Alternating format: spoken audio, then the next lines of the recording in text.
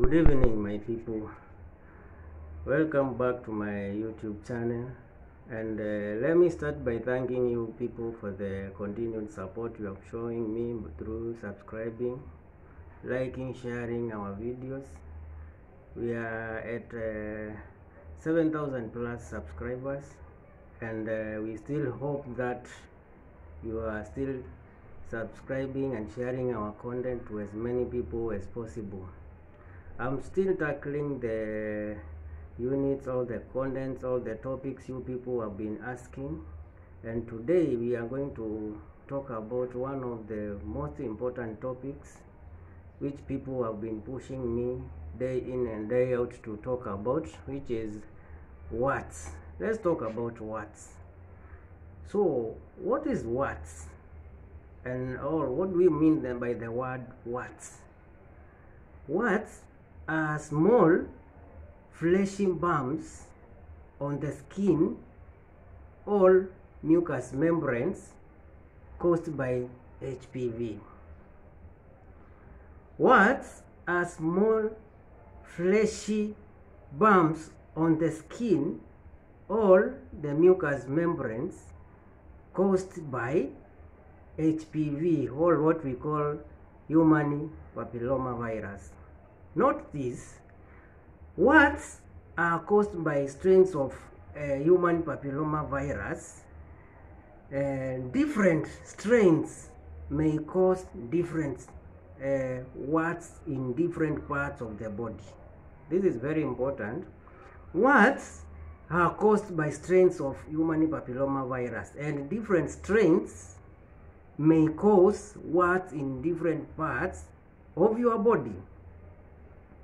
Another point to note: warts can be spread, or can move from one person to another, or one part of your body to another part, through what we call contact, or skin to skin contact. So this means there must be a contact to the affected area for this kind of disease trying to be transmitted from point A to point B, or from one person to another.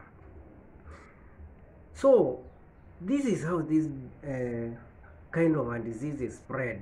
So if somebody asks you how warts can be spread from one person to another, the answer is simple. It can only be spread through skin to skin contact. For example, handshakes or hugs. For those who love hugging each other, you can easily get warts through hugging and handshakes. So what are the symptoms, or how can you tell that a person is having warts? The first point to note is that warts are usually self-diagnosable. This means you yourself, you can tell whether you are having warts in your body. But the main symptoms include: 1, fleshy, painless growth on the skin. Fleshy, painless growth on the skin. This means there is a growth in your skin which doesn't have any pain. I point to note: common areas affected include hands, feet, and genitals. This means these are the most affected areas, or these are the parts of your body whereby you can easily find warts. So the other sign is what we call small growth on the skin, itchiness. That means there may be what we call pruritus, or itchiness on the affected area. We have lesions in the mouth and around genital regions, which are flower-like. So another point to note: common warts. Which warts are mostly common to humans? In other words, where can you find these warts or this kind of a disease mostly?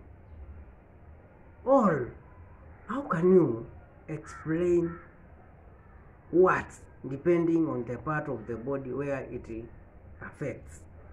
So common warts, in other words, warts are small. This is another explanation or another definition of warts. They are small, grainy skin growths that occur often on fingers. This means they can be found in fingers, hands, and are rough to touch. They are not smooth, they are rough to touch. They are usually, as I have said, they are usually rough to touch and feature a pattern of tiny black clots.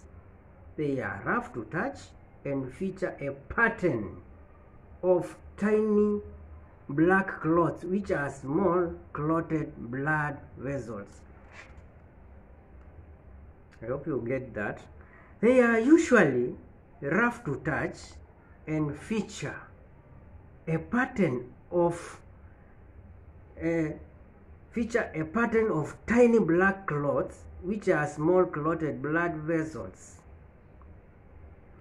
Another point to note, warts are viral, or else they are caused by the human papilloma virus, and can take as long as 2 to 6 months to develop after your skin has been exposed to this kind of a virus.